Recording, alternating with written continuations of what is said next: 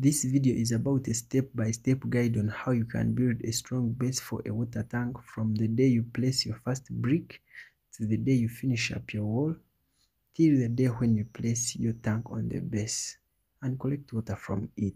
And if you're new here, kindly hit the subscribe button not to miss out on any update as we share a construction video each and every day.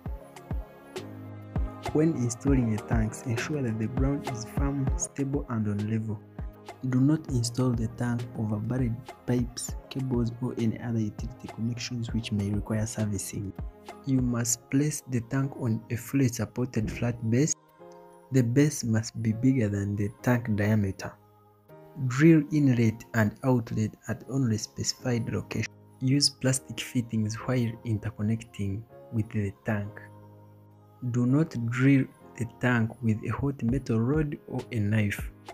Don't leave stones or sharp objects at the base of the tank. Do not raise tanks with more than 10,000 liters to a height more than 20 feet or 6 meters. So in this video we will have to use a 250 liters tank as a demonstration. So a 250 liters tank that we are using in this video is diameter 760 millimeters. So we'll have to add in the allowance for 50 millimeters all around the tank, which will sum up to 100 millimeters. Therefore the total is 860 millimeters. The first thing we'll do after excavating, we'll cast a concrete of grade 15, that is 1 part of cement, 3 parts of sand, 6 parts of aggregate depending on the quality and type of sand in your country, which will be of thickness 75 millimeters. That's where our bricks will sit. Our bricks will sit on top of the concrete we've casted. We will use a header bond with a cross beam.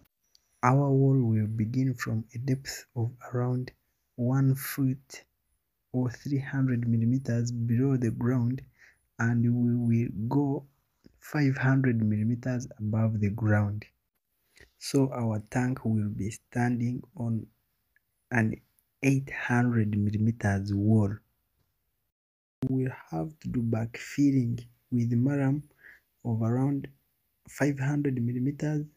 Then the next thing we'll do will be adding hardcore of 200 millimeters and casting concrete on top of the hardcore of around 100 millimeters to come up with 800 millimeters. The next thing we will do rendering on our wall. After rendering, we'll do rough casting to protect our wall. The rough cast mix that we shall use is 1 to 3, 1 part of cement and 3 parts of sand. If the tank is big, you leave a bigger allowance. For example, a 10,000 liters tank, we will leave an allowance of 300 millimeters above its diameter. It's usually 2.4 meters diameter, so we make it 2.7 diameter wall.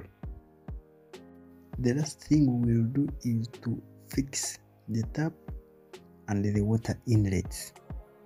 If you're constructing a water tank in an open place that is prone to harsh environmental conditions, you install the tank and plaster it with the wall.